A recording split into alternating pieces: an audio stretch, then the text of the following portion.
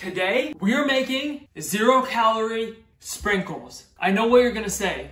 Sprinkles are not that high calorie. They're like 5 calories for a teaspoon. Well, that's 5 more calories than I would like to spend on sprinkles. I know 5 calories doesn't sound like a big deal, but when you want a lot of sprinkles like I do, so not just a teaspoon, because that is too small of an amount, those 5 calories add up to 10, 15, 20 calories. So still not a lot, I know, but I just want 0-calorie sprinkles, okay? And I'm making a video on it. I am saving you guys 5 whole calories. Are you excited? Please tell me you are. And those 5 whole calories that you will save, you can now eat 2 chocolate chips. But anyway, if you use a lot of sprinkles, or if you want a lot of sprinkles and you don't want the sugar and you just want them lower calorie, aka 0 calorie, then we will make some homemade sprinkles right now. Let's get right into it. What we want to use is powdered erythritol, but I know not everyone has powdered erythritol. Most people have granular erythritol. And if you have granulated sweetener instead of powdered sweetener, that is completely okay. You do not have to go out and buy powdered sweetener. All you have to do is take granulated erythritol, put it in a blender, and blend it up, and it turns into powdered sweetener. But the thing is, we need our blender dry. Sometimes drier is better, and this is one of those times we need it dry, because if you have a wet blender and you try to blend sweetener, it's gonna turn into a wet, gloopy mess. It's gonna be disgusting. The best way I have found to ensure your blender is completely dry, a hair dryer. Would you expect to see me blow drying a blender in this video? We are ready to blend some sweetener. I have 100 grams of granulated erythritol sweetener. It's a sugar substitute sweetener in here. Of course, I'm gonna link it down below. This is granular and we want it powdered, so we're gonna blend it. And there's nothing more I hate than hearing the sound of a blender in a video. You guys know what a blender sounds like, and you guys will not hear this one. Instead, sound will cut off now.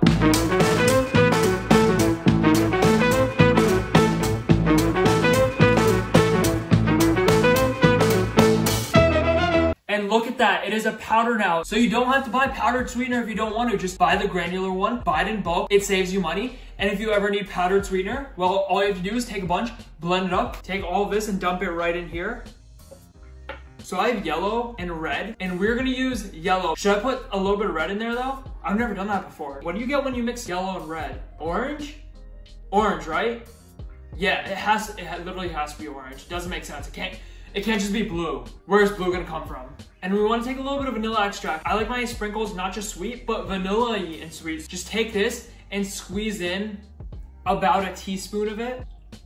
And then also take a teaspoon of water and put that in. This is not gonna be anywhere near enough liquid, but it is way better to use less than use too much. Go in with a few more teaspoons of water.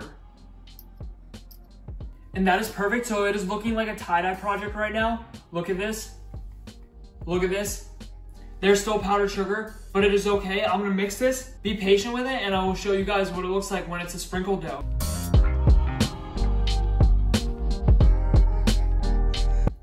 So our dough is ready. It is mixed up. It is one color, and it is dry and crumbly.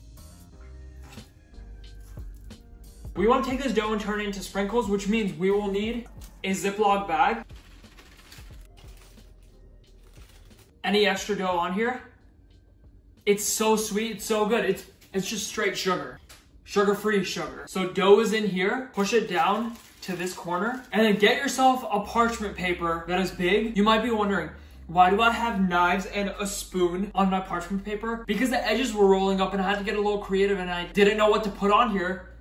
I reached into the utensil drawer, found a few knives and a spoon, and now we are improvising and everything is being held down. Just like these sprinkles will hold you and me down. We want to snip the tip. Yes, we want to snip the tip lightly. Some things are better thick, but I like my sprinkles thin, so I'm going to do a very, very small cut at the very corner, because the smaller the cut you make, the thinner the sprinkles. Just make a bunch of dots, make a bunch of lines. The shape does not matter. We just want them to be crunchy, sweet things. And the different the shapes are, the different the sizes are, the better the bites of sprinkles are when you mix them in ice cream, anabolic ice cream, or whatever you want, because textural difference, some big, some small, just makes it so much better than having everything the same size. I don't have the patience to make dots forever, so I want to show you guys that you can make dots of sprinkles, and if you have the patience, and keep going, but I will show you guys what I really like to do, because it's so much easier and it is so much more time efficient.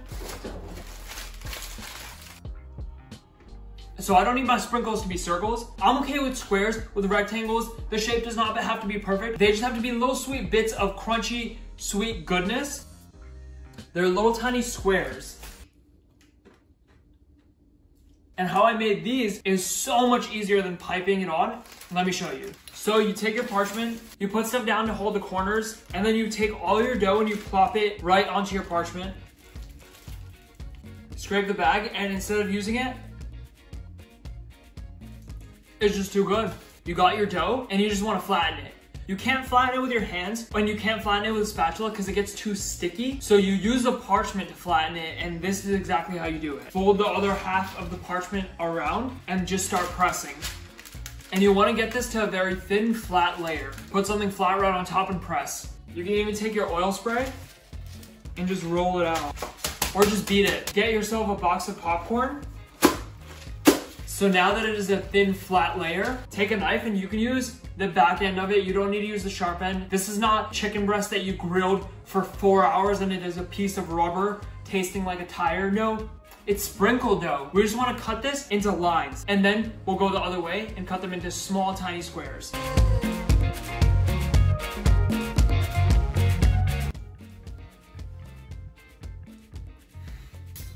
So my biggest tip for you guys is do not try to make these the same size, and do not try to make them perfect, because you want some little squares, you want some big squares, you want some big rectangles, because when you're like mixing sprinkles into a dessert, let's say you're putting them on ice cream, if they're all the same size, it gets boring. It's the exact same texture in every single bite. So you want to keep some big, some small, so you could just have small sprinkles throughout the whole thing, and then every few bites you get a big chunk of sprinkle, and that is the best part. So for me to get this exact texture, it took me 24 hours. You can even leave them out at room temperature, but I like to put them in the fridge because I've noticed that it gets drier quicker. So put this in your fridge and wait patiently. The sprinkles are out of the fridge. It's only been in there for 4 hours and they're already hard. Look at this. So the balls, delicious. And the lines, I like to break them up now. You can see this piece, there's 3 sprinkles together, so I just like to tear them. And they tear right apart. And what I like to do is just take these sprinkles and store them in a little glass jar. And the longer these sit, the harder they get. So tomorrow, they'll be even harder. In a few days, they're gonna be even harder. That food coloring leaves a mark. But I got my little balls in here. And now I'm just gonna break all of these up. And I like the bigger chunks a little bit more just cause, I don't know, I like to have a big chunky sprinkle. It just feels better to me. And then of course I have these little balls to sprinkle everywhere. There's sprinkles that kind of taste like frosting in a weird way. I mean, I guess frosting is just sugar and sprinkles are just sugar, but these just taste like frosting for some reason. It's so weird. They're crunchy like a sprinkle, but they taste like frosting. I don't know, science. And that is how you make homemade sprinkles, so easy. So, real sprinkles per tablespoon, it's 15 calories, and these are 0 calories per tablespoon. And I know what you're saying, 15 calories is not a lot of calories, and for that, you are absolutely correct. So, is it worth the effort to make homemade sprinkles? It depends how many sprinkles do you want to use. If you want to use a ton of sprinkles and want sprinkles in absolutely every single bite of your ice cream or yogurt or whatever you're eating, then it is worth it to make homemade sprinkles. But if you just want a little bit of sprinkles on top, then maybe it's too much effort to make these, and maybe you just want to buy sprinkles and use the ones that have sugar. But I looked up sugar-free sprinkles. I couldn't find it. Then I looked up keto sprinkles, and then I found it because keto sprinkles are sugar-free because you can't have sugar on keto because carbs. And they're freaking expensive. A little bottle was like 15 bucks. I'm like, what? They're sprinkles. But just because they're sugar-free, they're like a million times the price. But you can make them at home. Pretty easy. You can make different colors if you want to. These have been sitting for more than 24 hours. The difference,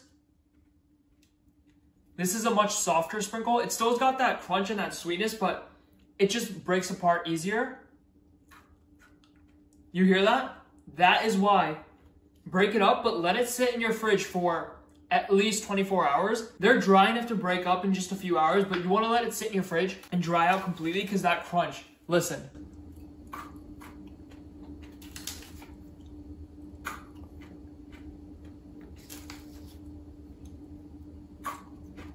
You will only get that crunch if they dry out even longer. So in a few hours, they'll be dry enough to break apart the parchment paper and put it in a Tupperware, but they won't have that same crisp crunch to it that real sprinkles do until you let them sit for at least 24 hours. And the longer you let them sit, the better. So, I mean, make a bunch of these and keep them in your fridge, because 3 days later, oh my God, 3 days later, the texture is insane. It is so crunchy, but in 24 hours, they're pretty much perfect. 0 calorie sprinkles are next in the 0 calorie series. Thank you so much for watching this video, guys. You guys are the best.